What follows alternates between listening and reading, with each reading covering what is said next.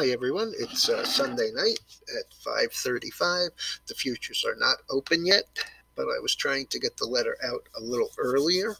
And so this is your weekly gold update, and it's going to entail a couple of other charts. But as you can see by this chart, the gold has finally put itself into parallel channels between the highs and the lows of this recent rise. And as you can see, we also on the weekly bounced off the 50 bar moving average, went right down to its slightly lower low than last week, I believe 1776, and this week was 1767. So yes, slightly lower low, and then up and closing near the high. I'm actually a little disappointed that this didn't act a little better, and the reason that I say that is we'll go to another chart, and that would be the US dollar. And the dollar is just getting mercilessly pounded.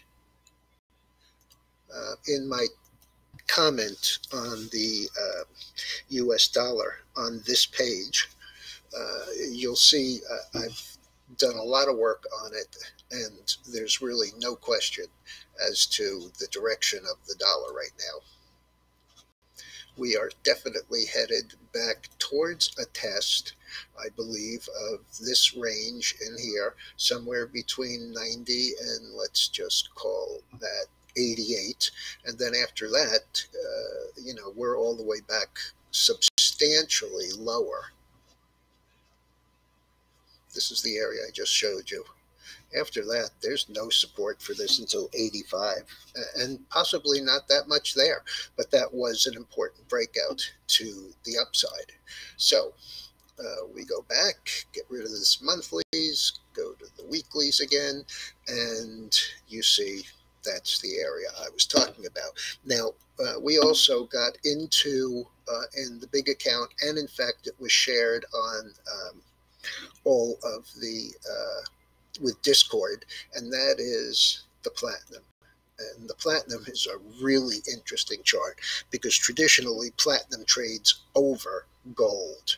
And as you can see, the platinum has the same kind of little channel in here from this range and the bottoms, except that it has broken out and closed at 1,072.80 this week, which is pretty substantial. I'm going to show you really what platinum looks like in the long term, because platinum, as I said, always used to sell at a premium to gold. And here we have this high back in 2008 in the platinum of 2308. Go back to the gold, 2008, and let's just see where that was. The gold in 2008 was way back here in the range of 900 to 1,000. So I believe that the platinum is looking like it's trying to reassert itself as the premium. Same situation with palladium, which is another derivative mined with it. And here, this one hasn't really broken out yet, but this is a 20-year monthly chart. It's never been higher than it was right here. And that high is up at 27.89. We're currently 23.57. So none of these things are at highs except the gold, and as you know, it has pulled back from that move over 2,000. And I'm very bullish on it. And you saw with the chart on the dollar that should in fact be giving a lot of support to any commodity that's a worldwide commodity that is quoted in the reserve currency, which is the US dollar. And those include coffee, cocoa, sugar, the gold, all of the metals, and that's what I have for you. So I'm looking for an up week this week in the gold.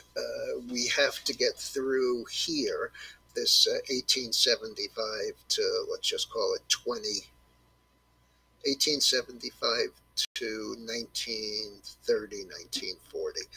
If we can get through there, I think we have reversed this little downtrend that has been here since we made the high back in early August. Okay, everyone. Hope everyone had a nice, safe weekend, and I'll be back first thing in the morning with the opening comment.